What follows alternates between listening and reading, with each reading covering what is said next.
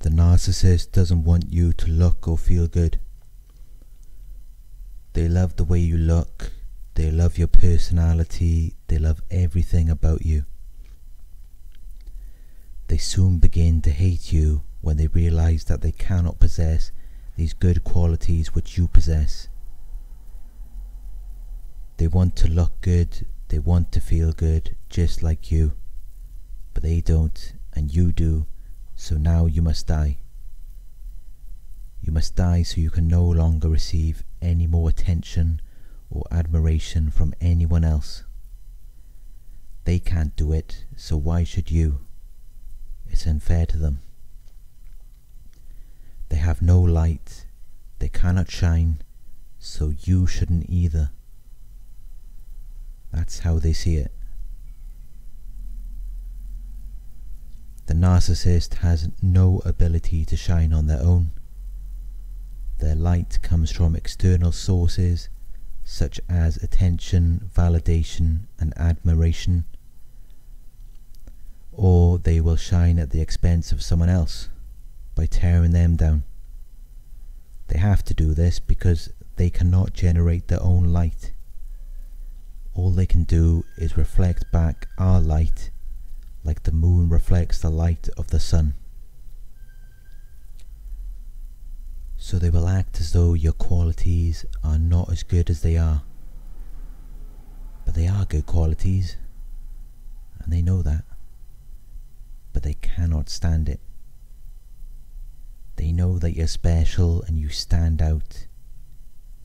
But it's just a reminder to them that they are not special. It triggers their inferiority complex. They will insult you about things that make you unique, anything that makes you attractive in any way, because they don't want you to be unique or attractive. You stand out and people see you, they admire you and validate you as a person. But there is nothing the narcissist hates more. It just reminds them that they are not attractive.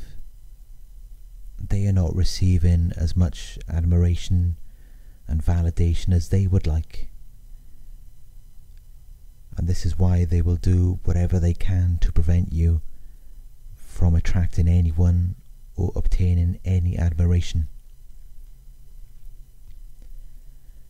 They are fueled by hate, anger, and envy. Deep down they love the way you look, they love your personality, they love everything about you. The problem is when they realize that these qualities cannot be theirs. Their love for you soon turns to hate and anger because they cannot have the qualities which you possess. They become envious of the attention and admiration you are receiving just from being you. If they cannot have these qualities which you possess, they will do whatever they can to destroy them. They will try to destroy you as a person. They use gaslighting to make you doubt your own eyes, ears, brain. They abuse you psychologically, emotionally, and sometimes even physically. They once loved your qualities and you as a person so much, but then realized that your qualities could not be theirs.